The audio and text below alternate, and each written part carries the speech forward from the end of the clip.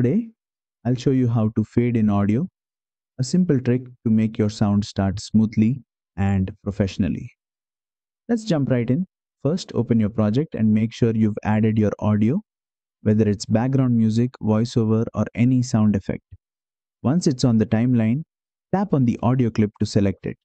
Now, at the bottom toolbar, look for the option called Fade and tap on it.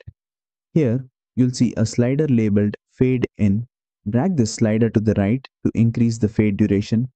The higher the value, the longer it will take for your audio to reach full volume.